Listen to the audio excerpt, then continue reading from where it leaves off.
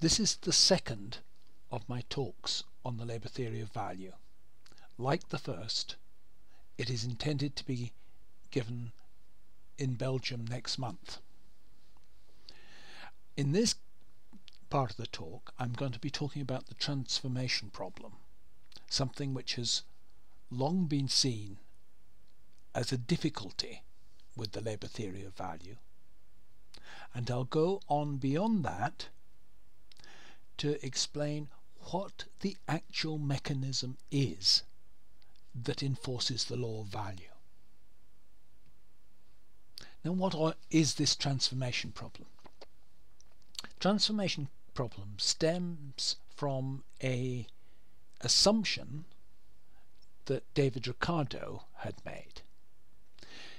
Ricardo had assumed that the labour content of a commodity determined its price, but he also made another assumption, which was that the rate of profit in all industries will tend to equalise.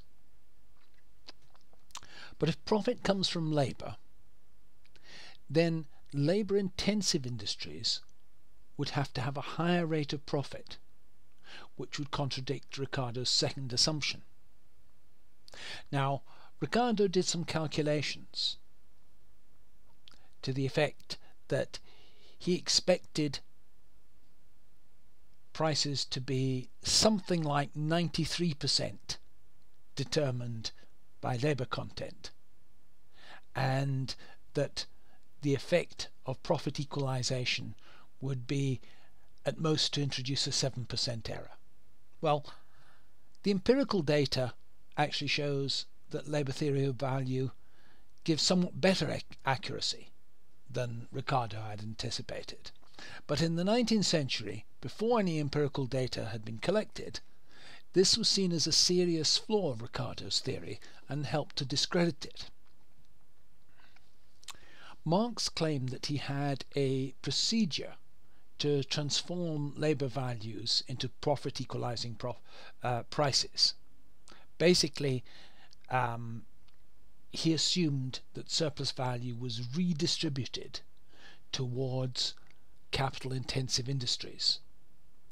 But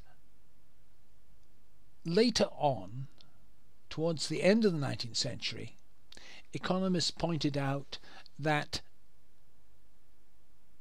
the examples Marx had used were very limited, and if one generalized it, there was a logical flaw.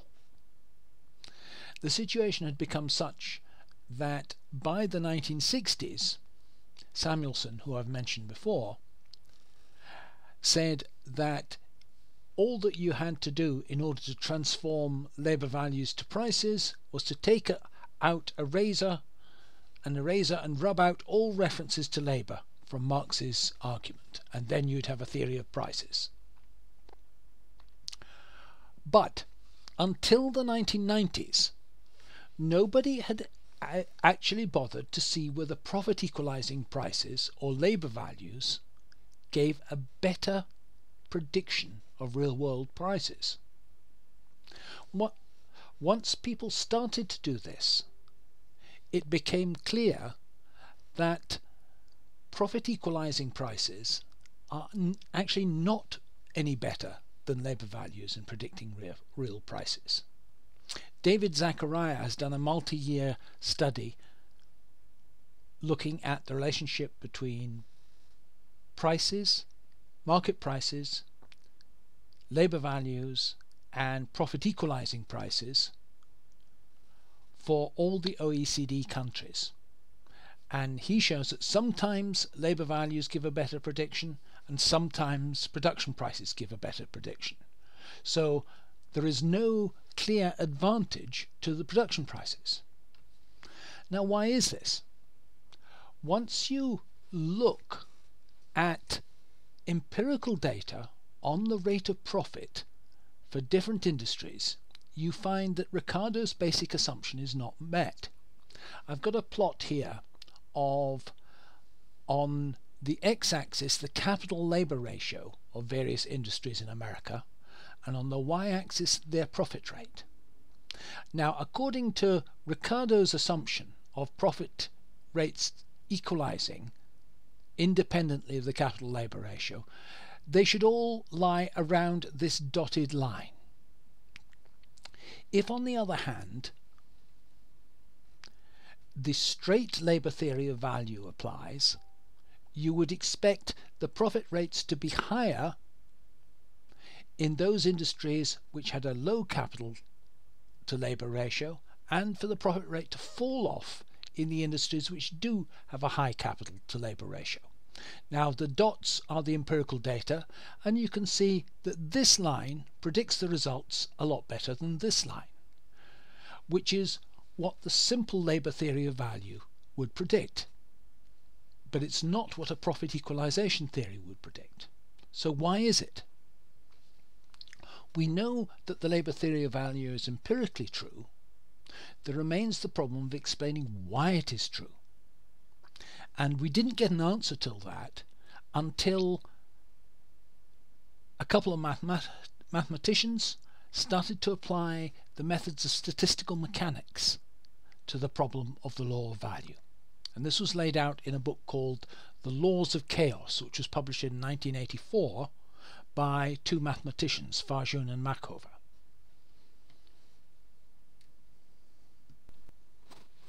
Okay, Farjoun and Machover give a statistical argument, and rather than deal with formulae, I'm going to show it to you by using a simple graphical diagram. So I start off by drawing an XY axis here.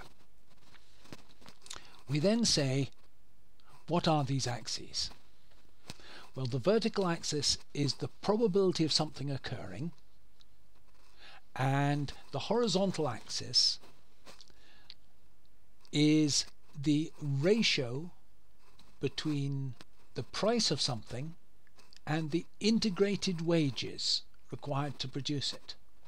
Now, the integrated wages are the wages required to produce it directly, and then the wages of all that were required to produce all its components. So it is something very similar to the labour theory of value.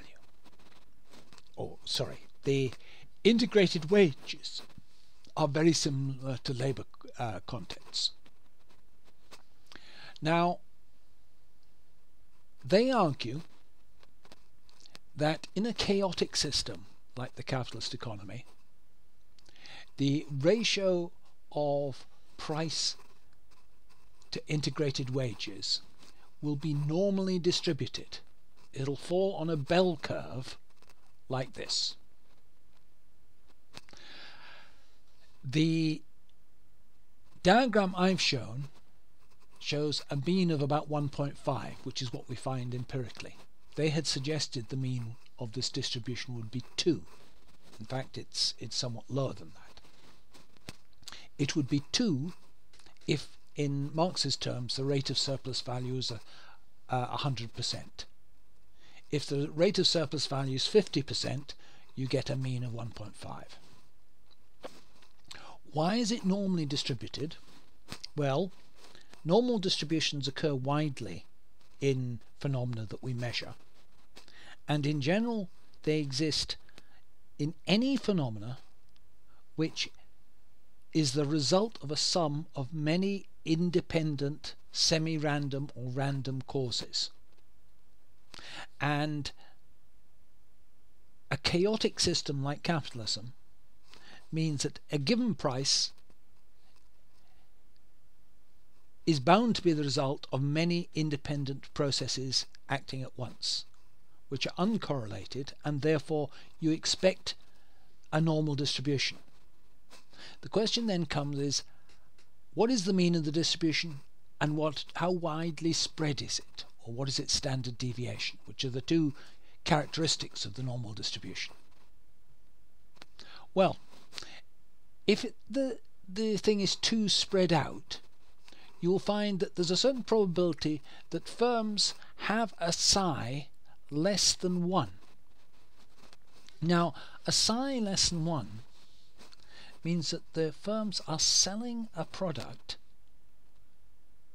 not only for less than what it cost them to make, but less than what it cost or them and all their suppliers to pay in wages. So that's a very unlikely situation for a price to be that low. The firm will certainly fail if it's selling things at such a low price. So this is what I've shaded off here as the zone of bankruptcy. Now, how many firms can we expect to be in this region? Well, in the diagram I've said, okay, I've assumed less than 5% are in this region. Well, that's a very generous assumption. They assume it's a much smaller percentage than that. But the basic assumption is that a very small percentage will be in the bankruptcy zone. The effect of that is to squeeze this normal distribution so that only a small part of it occurs in the bankruptcy zone. They predicted from this that they could deduce what the standard deviation of this normal distribution was going to be, and from that they could calculate what the expected degree of correlation between prices and labour content was going to be. And they predicted the sort of high correlation that was actually observed. Now, all the empirical studies I've cited earlier, occurred after Farjoun and Machover had made these predictions. So it is therefore a very strong scientific prediction. They had made a prediction on the basis of theory, which was quantitative, and when people carried out the measurements, it was found to be true. They also predicted that, contra Ricardo, profit rates would not tend to equalize. This was a result of their applying the formal methods of statistical mechanics, which were developed to analyze gases, which are a chaotic system with many independent variables, being the positions and velocities of the molecules in the gas, and applying that kind of mathematics to the capitalist economy, rather than applying deterministic mathematics, which is what economists had applied before.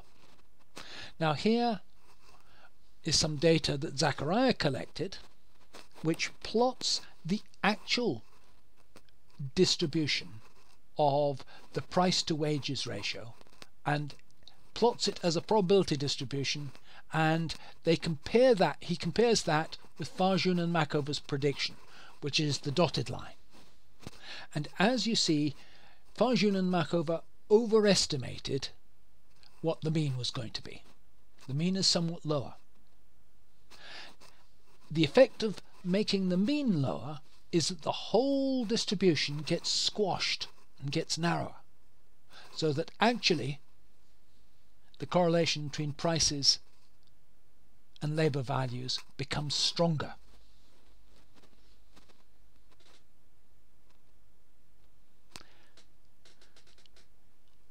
Marx said he was working on trying to understand the laws of motion of capitalism. Now, that's a physics metaphor. It's arguable, I think, that there are quite a few physics metaphors in Marx's analysis. It's arguable that his analysis of the value form is based on what in physics we would now call a symmetry or conservation law principle. But this work by Farjoun and Machover was the start of what's now called econophysics, and it is the systematic use of modern physics, mathematics and statistics to say things about the laws of motion of capitalism. The great thing about it is it makes prior quantitative predictions, it makes predictions that allow for empirical testing, and it's been verified by tests.